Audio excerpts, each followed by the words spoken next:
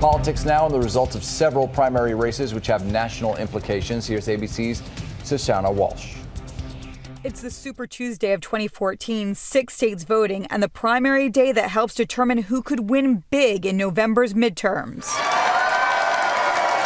In Kentucky, it was a crushing Tea Party loss as Senate Minority Leader Mitch McConnell beat his opponent, businessman Matt Bevin, by a wide margin. A tough race is behind us. It's time to unite. To my opponent's supporters, I hope you'll join me in the months ahead and know that your fight is my fight. He preached party unity, then aimed his fire right at his Democratic opponent, Secretary of State Allison Lundergan Grimes. And if you look at my Democratic opponent this year, it's clear she'd be no different.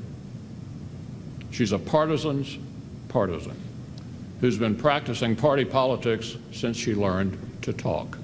Allison Lundergan Grimes is Barack Obama's candidate. And that race will be a brawl to the end. In the shocker of the night, former Congresswoman and Clinton in-law Marjorie Margolis was toppled in her effort to regain her House seat by a state legislator half her age, Brendan Boyle. In Georgia, it was a 7-way brawl in the Republican primary for Senate, and yet again it was another stinging Tea Party loss. The 2 establishment candidates made it to a runoff, the Tea Partiers, all 3 of them losing. In Oregon, days of stories about Dr. Monica Webby's personal life, including an allegation of stalking by a former boyfriend who also poured money into her campaign, didn't matter. She beat her opponent and will be the GOP Senate nominee in that state. But it does leave her facing the general election wounded.